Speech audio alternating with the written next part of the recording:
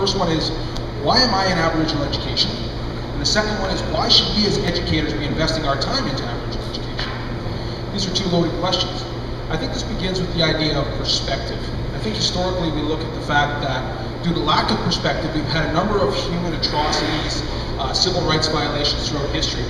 And I think if we look back on that, education and experience would have been a key piece of the puzzle to sort of remedy those situations. I think if you look at a guy like me, people often see an average white guy. People don't realize that I grew up on the fringe of the Fort William First Nation. And the reason I grew up there was because my dad's mill was right beside him on the Eye of Lake Superior. The perspective that I gained living in that environment was phenomenal. I had the opportunity to attend school. Most of my classmates were First Nations. My sports teams were mostly First Nations. Summer camp was First Nations. I attended powwows. I learned a little bit of Anishinaabe and Ojibwe. And I like to think that that's one of the reasons I'm working in Aboriginal education today. It's one of those pieces.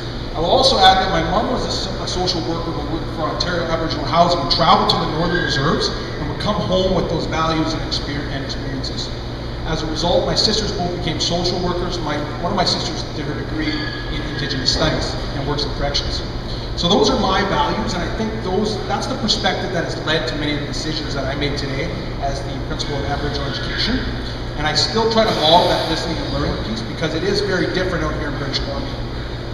Having said all that, why are educators doing this right now? And I think it's part of our trade that we ask those questions, especially considering that in many cases, what comes through education comes in and goes out. So why wouldn't that be the case with the first people's principles of learning? Is this something that's just going to come in and go out? Why should I change my practice? Well, first things first, I think we've got to learn from the past. We know that some of our most powerful civil rights activists, Nelson Mandela, Malala around women's rights, talked about education being the power. Okay, we know that. We know that this is a time in history around Indigenous people. So is that enough for teachers? Well, we also know that people need different reasons to actually change. And so what I've done is I've put together a bunch of stats that I'm hoping will provide some of that leverage for people to look at why we actually need to change the foundations of education in order to support our students with Indigenous ancestry.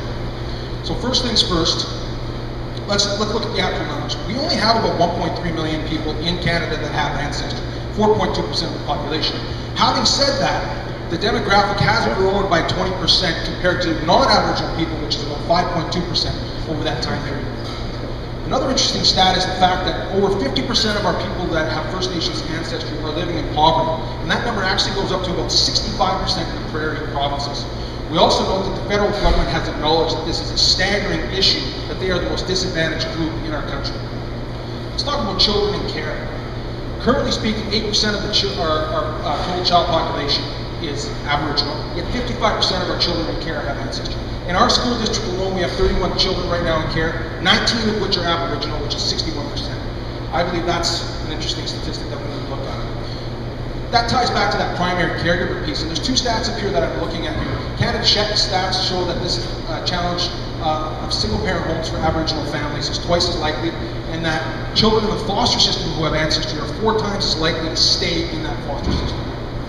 Mental health and suicide. I bring this up. This has been a recent situation in our school district. A young lady with ancestry. First Nations are twice the national average at risk for suicide. Inuit students or children are 6 to 11 times the national average. That ties into that mental health, ties into addiction. A survey was done around First Nations communities across Canada, and 3 out of 4 people within those First Nations communities acknowledge that alcohol is an issue. 1 out of 4 said it's an issue in their home, and 1 out of 4 also identified it as being an issue for themselves. Federal incarceration. 4% of our population is Aboriginal, yet 25% of our federal institutions are Aboriginal. In the prairie provinces, again, we're looking at 1 in 2 people who have ancestry incarcerated. For women, it's even worse, and they're looking at it increasing to 40 to 50% in the coming years. I took the PIB piece to sort of wrap this all up, and the first one I took is local education. Out of 420 people in 2011 who had education, who were adults, 36% had no education, all the way down to 4.8% had a university degree. That correlates and translates right into employment. Of those same 420 adults who were of labor age, there was 245 who were not in school or on disability. That had a 41.7% employment rate and a 30% unemployment rate who were actually claiming EI. So looking at all those stats, I'm glad that politicians have kind of pushed this back into the education system. I'm really hoping that teachers are going to pull this onto their desks, teachers, administrators, because I think that the data stands for itself. We're in a time right now where we need to take advantage of this. And just to wrap it up, a quote from Justice Murray Sinclair, who chaired the Truth and Reconciliation Commission. He says, education is what has got us into this mess, which it is a mess, and education is going to be what gets us out of it. Thank you. My name is Dave. I'm going to be talking to you about why we've put inquiry into Law 12. And structure it this way. First of all, why we think about inquiry in Law 12, what's the structure of that inquiry look like, what's worked and hasn't worked, and where we're going next. Now, as a socials teacher at Penticton Secondary School, I'm used to students having to be dragged to my class, but I'm also sometimes in Law 12, they have to be dragged out of class, and this is sort of where the why comes from. Sometimes in Law 12, we'll give an assignment. It's a topic that students just get so engaged in. They just have to dig into it more than I'm giving them time to do. Classic example is the dreaded crime scene assignment. Kids love crime scenes. In Law 12, it's actually one of the assignments we're supposed to do. I give them a period to dig into crime scenes, and I give them, a little bit of time to fiddle through it, and you got one chance to show me this kind of thing I'll get. And they've shown me different types of evidence. One of my top students, this girl named Maddie, she always got stuff in on time, always did a great job. So literally, I'm going, Maddie, you're a week late here. You're 2 weeks late. Mads, you're a month late. And then I get an email. And this is only part of the assignment, but she decided to create literally a crime scene and dig it back. And it was an amazing project for 12 marks. She didn't care about the marks, she wanted to dig in deeper. It's not just in the crime scene piece that happens in April 20. Investigations that happens all the time in witnesses, and I wasn't giving students a chance to dig deeper, and there were too many topics for me to cover. So inquiry made sense, but I'm a control freak. I don't want to let my grade 12s go where they want to go. I need some level of handle on this, so if they go out down those paths, what am I going to do? And I came up with an idea with some of my colleagues to say, well, why not track their notes and make those notes real, make them personal, and by personal, not just in their own words, but as they go down the path, how are you feeling if you do a capital punishment, if you read a quote somewhere or an idea? And how does that make you feel, and where does it take you? And so we came up with a rubric to track those notes to try to make this more of a real process. And speaking of real, what was real learning? So I had to ask myself this question: when did I really feel like I was learning something? And it wasn't World Book, it was in those conversations I had after class at UBC. I loved those conversations I had with my friends at UBC. That's when I was really figuring things out. Not that dreaded World Book presentation, that sharing of that information. So how could I let my students share their inquiry, not for assessment, but just that feeling of sharing? And I wanted to create it, but not lose my job. So how could I make that happen? And I decided, you know what, well, let's set it up so that in class, when they finish their inquiries, we have, say, 4 corners, and students would go to a corner and they call out the topic, and you go to whichever corner you want, and you listen in. And I'd make it legal, so I had Stevie's college money, we just buy coffee and donuts, and we'd have a relaxed session there, a couple of them at the end of the year. And boy, did it ever work, because they would be in this corner talking capital punishment. Over here, a girl talking about a case about her own mom. And this is capital punishment. Kids love capital punishment. I don't know why. But Curtis is the expert, but they're debating, they're just in there, they're loving it. You're gonna see next Mr. Hathwaite, he's talking about becoming a cop. And they're all, the breadth of the topics, Highway of Tears, and then more importantly, the depth. They could dig. And it just worked so well. There it is. It's actually got salary and benefits up on the screen. They're like, oh, all right. But then every once in a while, the topic they pick, well, they love hockey fights. And a couple of boys, and you know what? Hockey fights make sense because there is a lot of criminality here. But this guy, he just kept going to hockeyfights.com.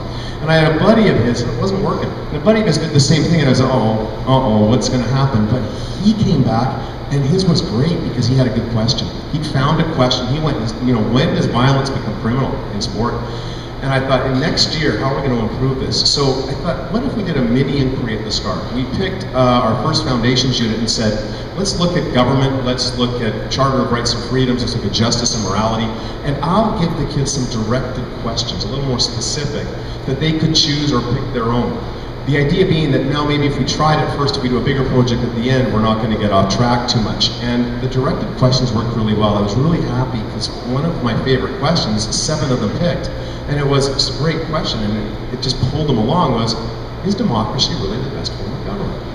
And considering the election just south of us right now, oh, did they ever go there? And it was a good question that pulled in lots of great information.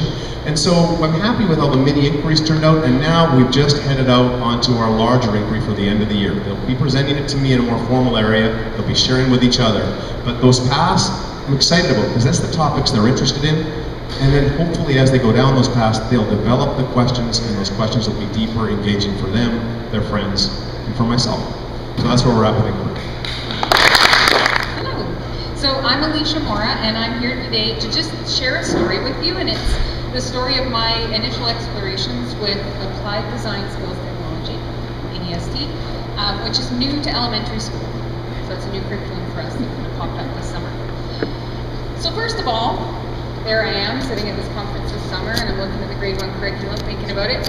Like, holy crow, ADST, what is this? It just seriously popped up this summer. So that's where my story began. What is this? So, opened up the curriculum document, took a look, found out that Applied Design Skills and Technologies at my grade level is the ability to design and make, acquire skills as needed, and apply technologies. Okay, so I teach grade 1. What does that look like with my sweet little turkeys? Yeah. Like, that seems pretty big for my little people, is what I was thinking. Plus they're really cute. So then I started looking a little further, and I started thinking about, well, why are we doing this in elementary now? So I found out with ADST, students can be given real-life opportunities to develop a design mindset, to take on challenges, to persevere. Again, I teach grade 1. Like, how does this fit with what I'm doing in my classroom? That seems quite large for my little people. And then I started thinking about, like, when am I going to do this now? I have another curriculum to add to my week. Like, how am I going to do this? I knew it couldn't be an add-on. Like, I can't add another block to my weekly schedule. So I started thinking, well, when do students already design and invent things in grade 1? Okay, took a look at the big ideas in the curriculum. This is what they are. Skills can be developed through play. We do a lot of that in grade 1. Natural curiosity, definitely they've got that. Technologies or tools that extend human capabilities. Okay, we don't use a lot of tools in grade 1, that's for sure. But we have all this at the building center. So I realized this is exactly where kids are inventing and designing and creating. But then, how do I make that play with a purpose? How do I incorporate these curricular goals? So I decided to take those found materials that I have in my classroom, put the materials in a bin, because I like to organize things. Yeah. And give the kids a building challenge. Like, this is not new thinking, but this is how I can do this in my grade 1 classroom. So I printed out all these little pictures, and it's just different real-life objects, and they're in those bins with those found materials. And of course, you gotta have goals. So I looked at the curriculum, and I thought, okay, what's the first thing that I want the kids to start practicing from this curriculum? So my first goal was I can share ideas and solve problems in a group. Okay, so that's what we're doing. So there they are. So one of the curricular competencies is ideating, so generating and choosing ideas. So they have to look at that set of challenges, and they have to pick the one that they think will work well with the material they've been given. So then we have making. They actually go and make the product. So these kids looked at their base 10 blocks, and they decided they were going to try to construct a tunnel. And so that's what they're doing. They're working as a group, and they're actually making the product after having generated their ideas. We also have sharing. So there's a couple of different ways we share our thinking in our classroom. Obviously, drawing, right? That's one way that we do it. So this little guy says, I built a racetrack, but it kept falling. I made it bigger at the bottom, is what he said. I also will videotape the groups, and again, thinking about the goal, they talk about the problems that they faced when they were building, and they talk about how they solved it, how they worked together. They're so cute. I was to say that. They're so sweet. So where am I going to go next? So this is kind of the end of my story, and I'm thinking there's a lot more curriculum. What am I going to do? Well, what if we build products to solve problems? Or what if the whole class has a challenge and they have to like go out and find the materials? That'd be kind of cool. What if they design an, you name it, animal, building, invention? What if I start incorporating it in with my science and I think about the fact that students have been learning about animals and how those features of the animals are adapted to the environment? And so what if they design the ultimate animal based on the environment? And I just wanted to say, thinking about the core competencies and how in the world do we fit those into what we're doing, this is like all those core competencies. There's so much that it hits on, so there's a lot that we can do in ADST. And I just wanted to end with this. So there's a few resources that I used. A few of them are off of TeachBC, which is on the BCTF website. And then there's one as well where it's a whole bunch of First Nations literature that can be used in ADST in a variety of ways from K to 3. It builds up the anticipation. Okay, hello and welcome to the crappiest presentation that you are going to see tonight. My presentation is entitled The Lessons I Learned About Teaching While Potty Training My Willful Child. So Judith, if you don't mind pressing the over button, it'll start going now, just once. So let me start by telling you that I am not going to be winning Father of the Year award this year or anytime soon. Last March, my wife left on a 14-day tour of Europe with one instruction. Make sure Ethan is potty trained by the time I get back. She travels to Europe, I get to potty train Ethan. Happy wife, happy life. Now I've read up on potty training. He was 2.5, and I figured it's going to be a snap. Wrong. It was the closest thing to a Mexican standoff that I have ever been involved in my life. Well, fast forward to him being 3. It's September now, and although he's P-trained, my efforts to fully train him have been a big number 2. September for teachers is stressful. September for a potty training failure of a father who knows he won't be winning Parent of the Year award is even worse. From the immense reading I've done on potty training, I know that we have to be calm, the child has to be ready, but all that went out the window. I tried bribery, I tried chocolate, I tried marshmallows, nada. I then read that children have very little control in their life. They can control what they eat, where they sleep, when they sleep, and if they poop or not. My son was fully exercising his right not to defecate where I wanted him to. Now, there are a lot of types of poopers. My son is a high pooper.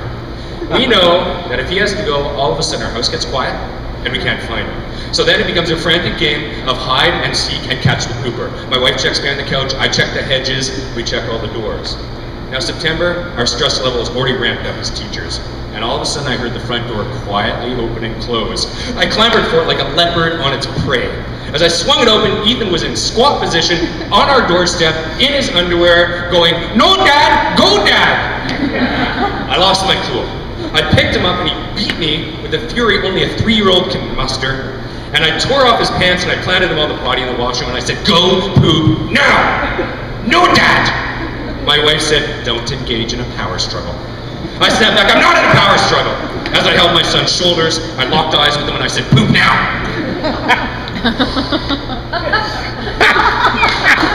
He got quiet and he peed. At this point I thought, I gotta be wrong. Maybe he just had to pee. At this point, he stood up, he grabbed the potty full of urine and he threw it at me. Covered in urine and filled with rage, I chased him as he ran into his room, slammed the door and said, "No dad, go dad." My wife very helpfully chimed in, "Don't get into a power struggle." Dripping in urine, I responded, "I need your support right now."